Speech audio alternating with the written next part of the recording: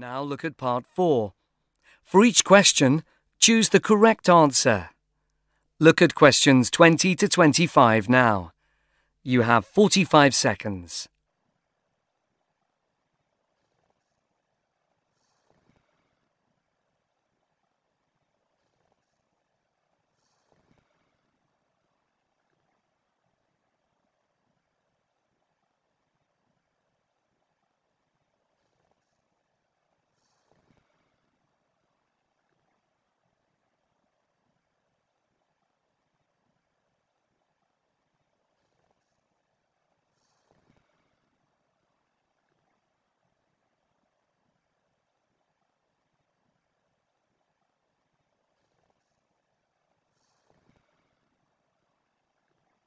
You will hear a radio interview with a man called Jim Andrews about a steam railway.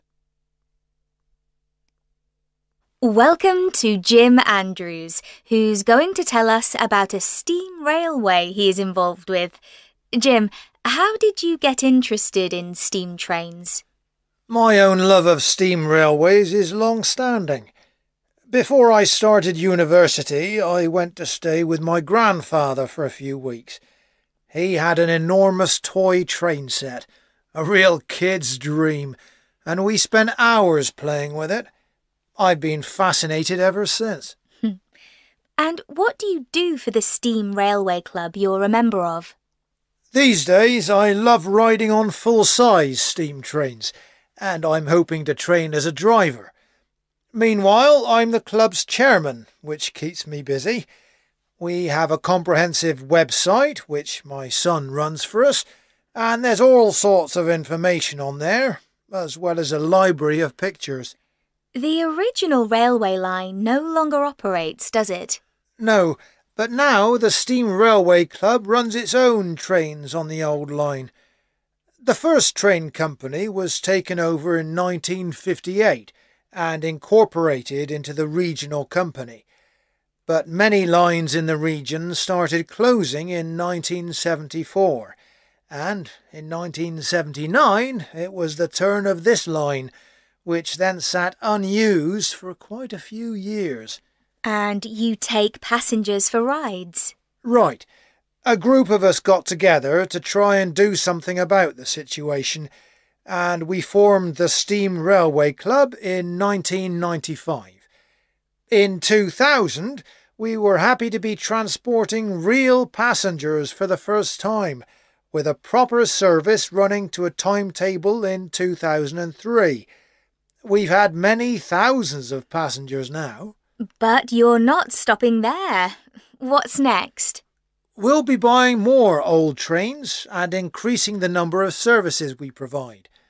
Our educational visits for school groups are popular and will be expanding later in the year.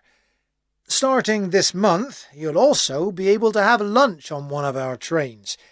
We've nearly finished getting the kitchen ready. Mind you, if you also choose to ride in the driver's cabin, as some people do, you'll need to wash thoroughly before eating. What's special about the club for you? Well, it continues to develop. I believe our role is important. It's lovely to see the way children find trains so interesting. All transport seems to fascinate kids. We're glad that our trains and this station are in active use, rather than just preserved in a museum. It's that sense of the past living on through these trains that makes us really proud.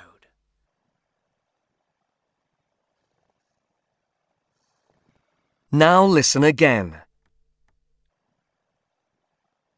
Welcome to Jim Andrews, who's going to tell us about a steam railway he is involved with. Jim, how did you get interested in steam trains? My own love of steam railways is long-standing. Before I started university, I went to stay with my grandfather for a few weeks. He had an enormous toy train set, a real kid's dream, and we spent hours playing with it. I've been fascinated ever since. And what do you do for the Steam Railway Club you're a member of? These days I love riding on full-size steam trains, and I'm hoping to train as a driver. Meanwhile, I'm the club's chairman, which keeps me busy. We have a comprehensive website, which my son runs for us, and there's all sorts of information on there, as well as a library of pictures. The original railway line no longer operates, does it? No, but now the Steam Railway Club runs its own trains on the old line. The first train company was taken over in 1958 and incorporated into the regional company. But many lines in the region started closing in 1974, and in 1979 it was the turn of this line, which then sat unused for quite a few years. And you take passengers for rides? Right. A group of us got together to try and do something about the situation, and we formed the Steam Railway Club in 1995.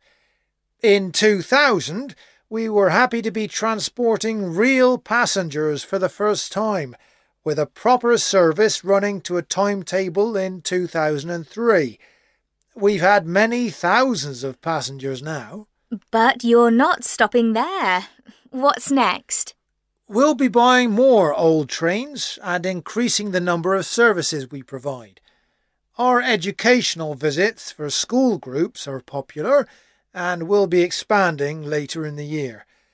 Starting this month, you'll also be able to have lunch on one of our trains. We've nearly finished getting the kitchen ready. Mind you, if you also choose to ride in the driver's cabin, as some people do, you'll need to wash thoroughly before eating. What's special about the club for you? Well, it continues to develop. I believe our role is important. It's lovely to see the way children find trains so interesting. All transport seems to fascinate kids. We're glad that our trains and this station are in active use, rather than just preserved in a museum. It's that sense of the past living on through these trains that makes us really proud.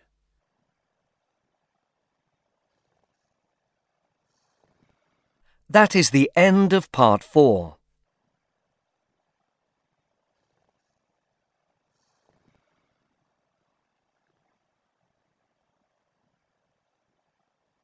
You now have 6 minutes to write your answers on the answer sheet.